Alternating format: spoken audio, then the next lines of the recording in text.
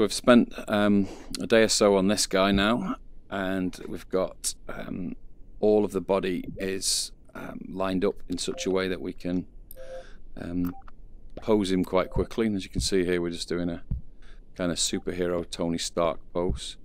We've got the maximum layers used, so let's have a look. We've got 20 layers, and that ended with this stand here, so I've got I might have a couple of extra bits in there that could go, but the 20th the 20th layer was some piping, but the 19th layer there is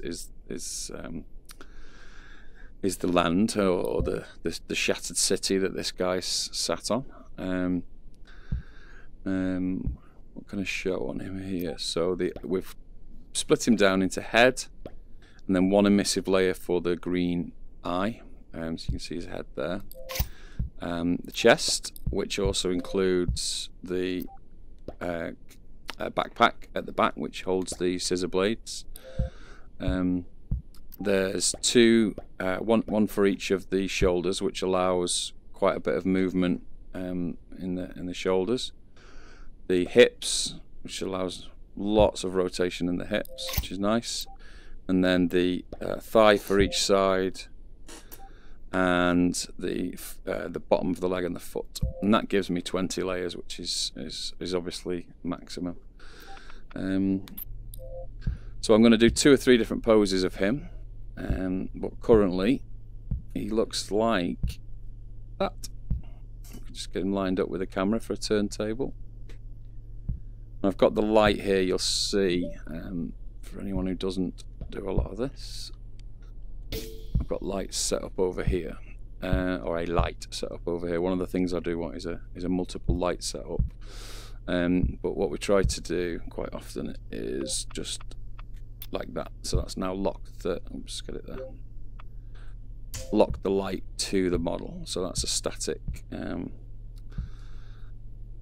light that's moving with it, so you're not seeing the shadows moving now, which is always nice.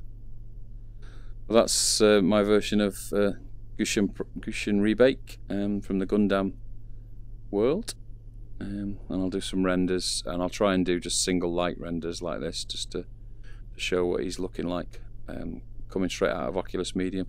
And this one is all of the stamps for this are all custom, so I've decided I'm going to try and stick with custom stamps that are just made within Medium and just made for this kind of job, rather than the stamps that are given away inside Medium. So it's nice just to do it with your own stamps. So that's him. Bit of a close-up before I go with him. So there you go. I don't know whether you can see him any better closer up.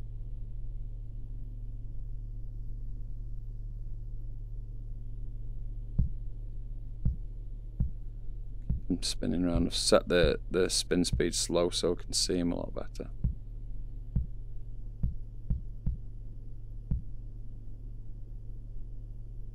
And that last layer, incidentally, was I keep that layer for doing things like this. So you can see the piping. Once I've done a pose, it's nice to add specific little last minute pipes and tubes and things that just help just for that pose, and they'll get deleted when I repose him.